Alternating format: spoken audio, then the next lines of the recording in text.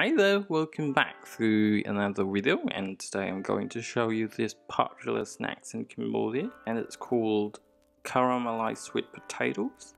Yeah, it's really easy and it's delicious as well. Make yourself at home. The thing that you need to make it happen are 600 grams of sweet potatoes, coconut flesh, but it's optional. You don't really need to put coconut flesh in it if you can't find it in your area. Use something as a substitute that's so similar to coconut flesh, but if you do have coconut flesh, make sure that the layers of coconut flesh is really thin. And then you need 2 tablespoons of coconut cream, a bowl of coconut water or coconut juice, and this is optional, you don't need it. A tablespoons of palm sugar, traditional Cambodian palm sugar. You can use white sugars instead of palm sugars. 1 tablespoon of roasted sesame seeds, but it's optional, you don't need this. And here's the list of all of the ingredients that you need to make this happen. As I mentioned, that this is just a guidance, and if you want your caramelized sweet potato to taste more sweet, you should always put more sugars, because I really don't like it to be so sweet, so that's why I only use 1 tablespoon of palm sugar. Use 2 or 3, depends on the levels of sweetness that you really like. Let's just peel off the sweet potato skin.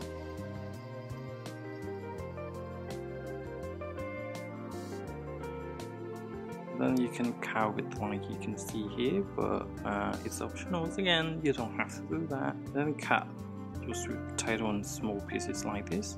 Soak them in water. Then don't forget to add 1 teaspoon of salt in it and give it there for at least 30 minutes. Then we can start cooking by 1 tablespoon of palm sugars on a hot pan. You can use white sugars, it's fine. Stir it for a bit and add 1 bowl of coconut juice, and you can add water instead of coconut juice.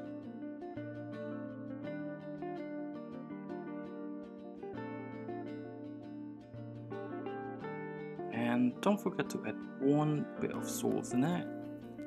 Then keep it to boil, and after that put your sweet potato in and stir it a little bit and wait until it's boiling, and see if it's soft enough to your liking, and if it's not, just keep it there for more.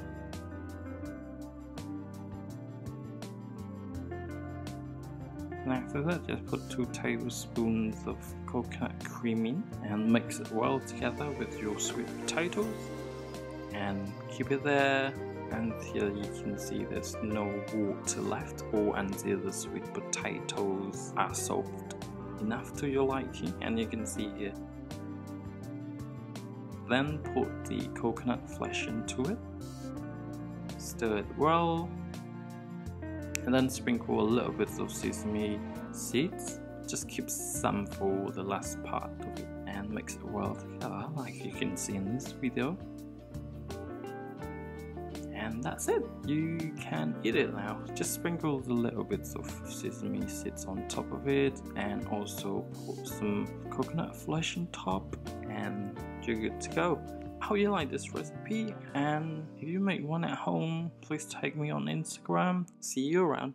Thank you.